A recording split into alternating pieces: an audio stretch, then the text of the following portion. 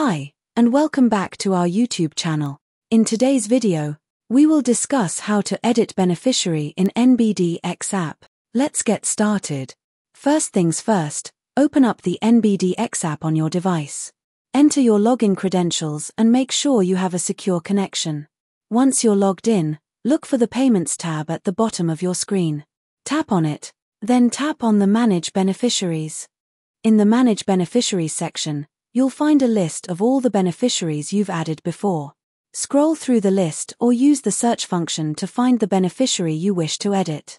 Now you'll be taken to the Beneficiaries detail page. Here, you can update any information such as their name, bank account number, or other relevant details. Remember, always double-check the details before saving to avoid mistakes during transactions. After you've made the necessary changes, scroll down and find the Save button. Tap it to save the updated information. You might be asked for additional authentication, like a password or a PIN, so have that ready.